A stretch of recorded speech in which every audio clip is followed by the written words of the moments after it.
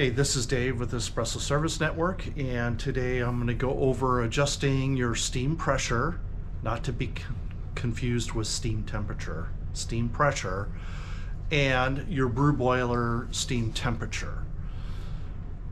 This is going to be on the Linea Classic, not the newest Linea, which is the Classic S.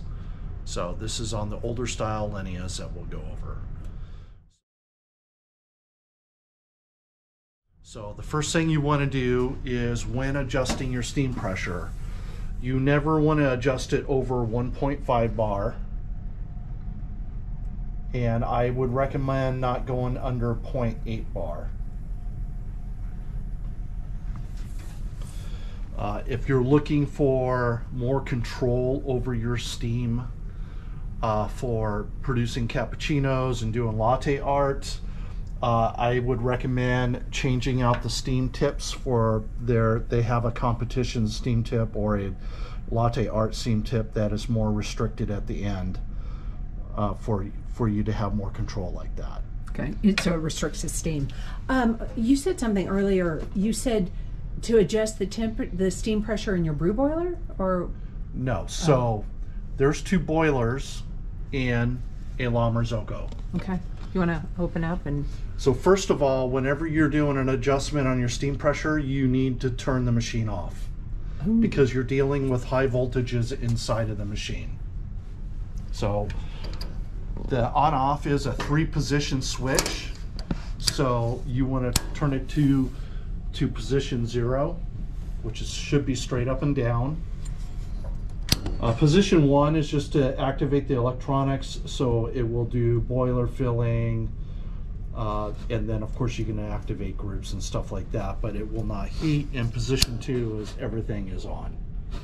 So we'll go ahead and turn it off. Now we can remove our front panel, front top panel, and then our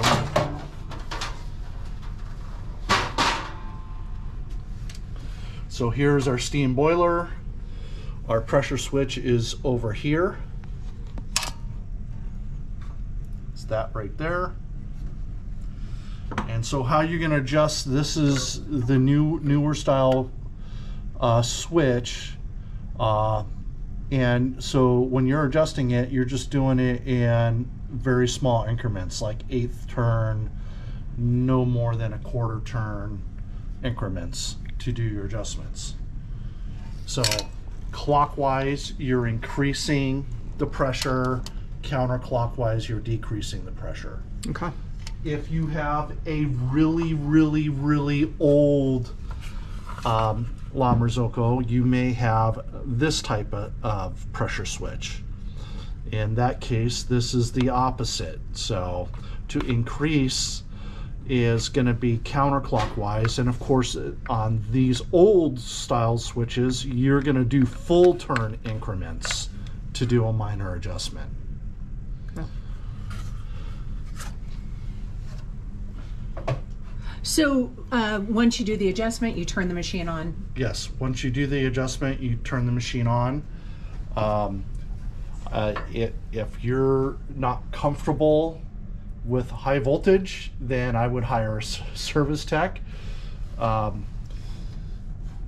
you can put the panels back on. There are still some live high voltages up here at the top, so these wires right here are always live if the machine is plugged in. And then of course that goes to the switch, and then the switch controls the rest of these wires that are coming out. Okay. So with the switch off, everything up here has no voltage except for these two right here. Did you adjust the pressure? I did do a slide adjustment. Okay. So it was at 1.3, so we did a slight adjustment. We'll see where it climbs to. How long will it take to climb? Not even a minute. Okay.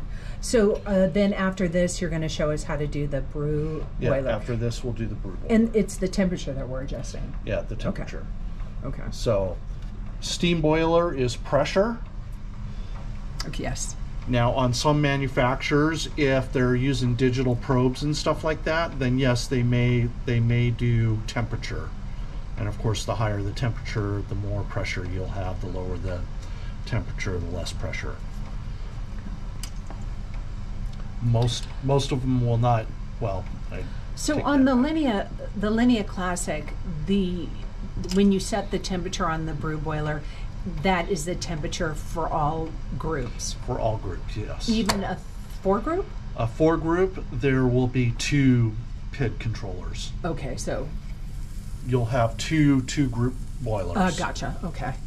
And will one boiler feed 2 groups, and the other boiler will feed? Okay. Yes. That's great. So if this were a 4-group, you would have these 2 would be adjusted by the left-hand side, and your other 2 over here would be on the right-hand side. Excellent. Okay. Thanks. So, see, I adjusted it up, so now it's at 1.4 bar, and keep in mind you never want to go above 1.5 bar. Yeah, you said that. Okay, great. Okay, so brew boiler. So brew boiler, let me go ahead and brew boiler, you can leave the machine on.